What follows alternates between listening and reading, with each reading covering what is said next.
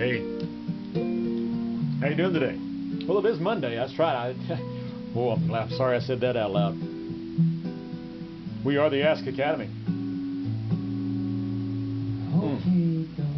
Yeah, we're going to be doing some geometry today. So as we look at geometry, we're going to look in a special section of Chapter 1, Chapter 2, where we're looking specifically today at, let's see if I can pull that up on my computers. Yes, we're beginning our talks today about looking at reasoning and proof. So we're going to be looking at some vocabulary words today that we're going to be talking about, and that is conjecture. Taught you a little bit about that, what that means. We're going to look at inductive reasoning and being able to look at those two concepts, conjecture and inductive reasoning. And we're going to be throwing in a way to find a counter example as a means by which to disprove things in mathematics. In mathematics, in science, we really don't prove things. We just see, and that's kind of what we're talking about today. We're going to be looking at making conjectures, which, if you're taking note, a conjecture is, well, I like to call it kind of it's an educated guess. A conjecture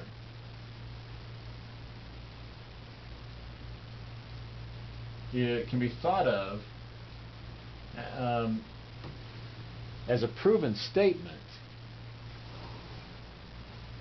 that is based on some observations that you've made. So you're going to see some things happening, and once you see that, then you can make a conjecture. You can make an educated statement that's not proven beyond a shadow of doubt, but it's really just based on some observations that you've seen. And in doing that, that's kind of that's what we're calling to be inductive reasoning. Is when you find a pattern in those specific instances and cases that you see, and then you're able to write a conjecture about that. So inductive reasoning is seeing those patterns and being able to write a conjecture. Okay? So in mathematics, it's really very difficult to prove things, and it's only in math that we do prove things to be true beyond a shadow of a doubt, and for all the infinite possibilities that the situation may have at its disposal. So what I want to do is to talk to you about looking at some patterns, like if we see numbers that take on some kind of pattern, like the numbers -7, -21, -63, -189, and we're able to see those numbers and be able to determine some kind of pattern that those numbers have, and be able to then guess, hey, what would the next number in the pattern be? And here we see, you see that each one, they're taking 7 and multiplying times 3, times 3, times 3. And then, so you could just take 189 and multiply it by 3. Those are the kind of things that we're going to be looking at. That is pattern recognition. You're observing. Your observation has told you and saw and recognized that pattern. You can then make a conjecture that would say something like, wow, I see the pattern in those numbers as you take the number and you multiply it by 3 to determine what that next number in the pattern would be. That's a conjecture. That's an educated guess as to what you could voice as that next pattern. And the indirect reasoning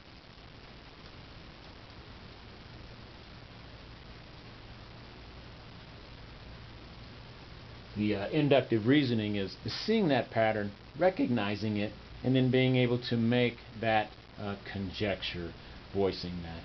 And so there are lots of these opportunities they're going to give you to be able to test that, make a conjecture, and be able to see what your point is true or not. They're also going to have you look at opportunities where you need to provide a counter example.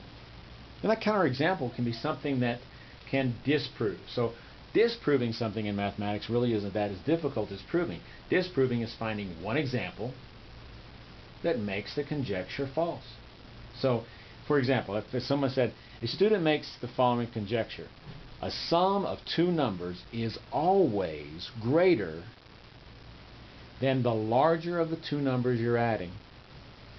So that conjecture was, if I take two numbers and add them together, the sum of those two numbers is always bigger than the larger number of the two.